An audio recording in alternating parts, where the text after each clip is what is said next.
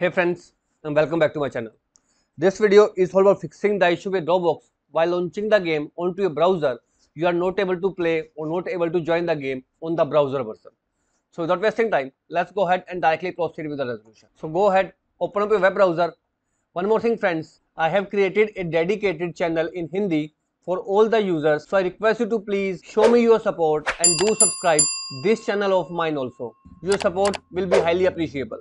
And yes, if you are not able to launch the Roblox even from the app, I have created this dedicated video yesterday only, and you can check the comments that by watching this video, the issue is completely fixed.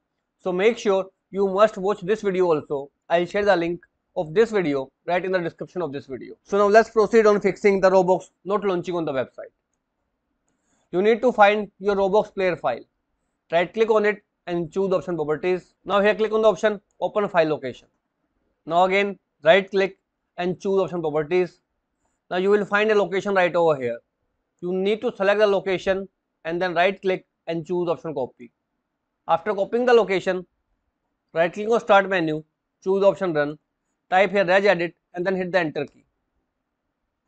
Now in regedit, you need to open a path. Path is H key classes root and press the R key to find a folder with the name Roblox player.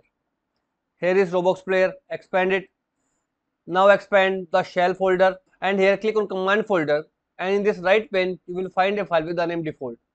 Double click to open it and whatever is written under value data, select all and choose option delete. Now in value data, paste the path that we have just copied. After pasting the path, paste this path right in the inverted comma. So put in inverted commas in the start and in the last. And next to the version, after these values, type in slash Roblox player beta.exe. Now scroll to the right, put a space and type in %1.